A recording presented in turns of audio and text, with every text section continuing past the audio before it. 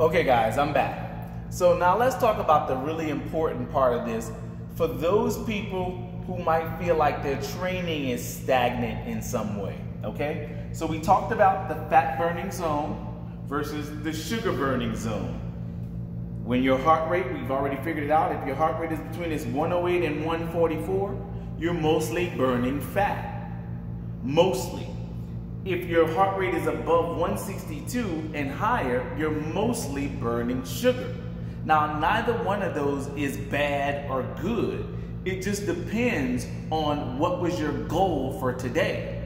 If today I want to burn some fat because I want to see this disappear, then this is where I should kind of focus on. I should lift a weight, or I should go at an intensity, no matter what's written on the board, that kind of keeps me somewhere, especially with these two. I should see a lot of blue and green on the screen. Why? Because when I work out and I see blue and green, my body will utilize fat as a fuel source. Now, the unfortunate part of this for some people is that when you do activities that are on a scale of 1 to like 5 per se, and you're in this blue and green, you will not see a whole bunch of calories on the board. You can't burn 900 calories from fat in blue and green. Can you burn 900 calories? Certainly. But it's because you've done an amount of work that is higher on the scale. You've done 6 and 7s and 8s and 9s worth of activities. And because the intensity was so hard, that's how you burned a lot of calories. So if your goal is to burn fat, you're not concerned with calories that much. That's really not your concern a whole lot. You do want to see maybe 300, 400, or 500 calories, but you're not going to see 7s, 8s, and 9s if the goal is to burn fat.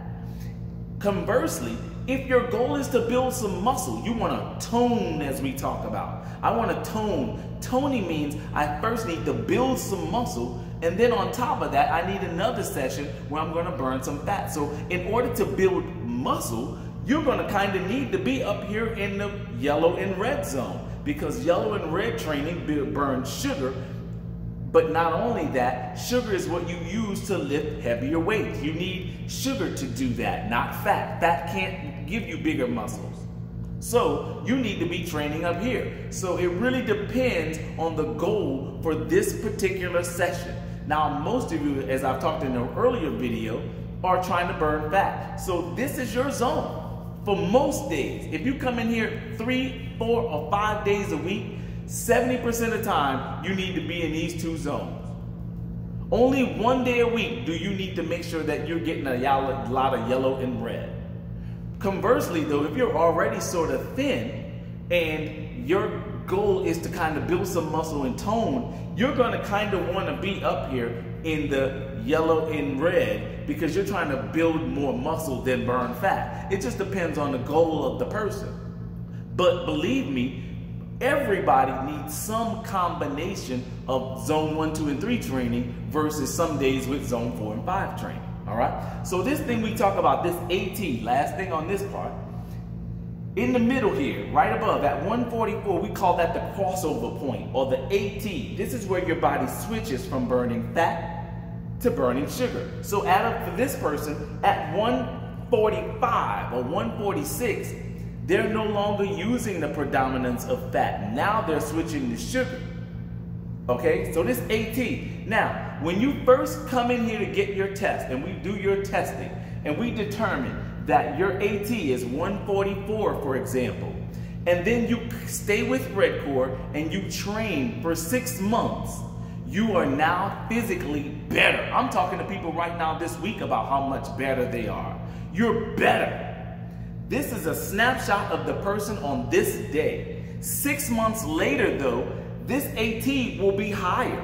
And that's why we need to retest you. Because now this 144 AT, I guarantee you, will be at least a 150 or a 155. And so if you're still, and you've been at Redcore for a year now, and you never had a test, you had one test when you got here, but you're still working on the same zones, of course you're going to always see blue and green on the screen because this was a snapshot, not of you now. This is a snapshot of that day that you did that test. Because you've been training with us, you are better than that. Because you are better than that, your AT would now be somewhere higher. In order to know your new zones, we'd have to retest you. But so many people here don't retest. They don't bother. And since you don't bother to retest, you're wondering why your results have stagnated. Your results have stagnated because you're trying to train according to the zones of the person you are when you had this test a year or 2 years or whatever it's been. That's what this is. This is the results of that person. You are a new person today. You need new zones to be able to update. And guess what? In 6 months from then, you'll probably need newer zones. Every 3 to 6 months, you should be getting new testing to find out what are my new zones. So if you are not seeing the progress that you want to, that is because you are not working according to your zones. You are working on that old person's zones. This is the definition of insanity, right? How can you keep doing the same thing but expect different results from the same thing? You're working with the same zones when you were that person 10 pounds ago. That's from that person. You're different now. You need new zones in order to get new results. If you're still working on the same zones, of course you won't get new results. Okay? So it's time to get a new test because these are different. Take care, and I got another video for you to explain this further.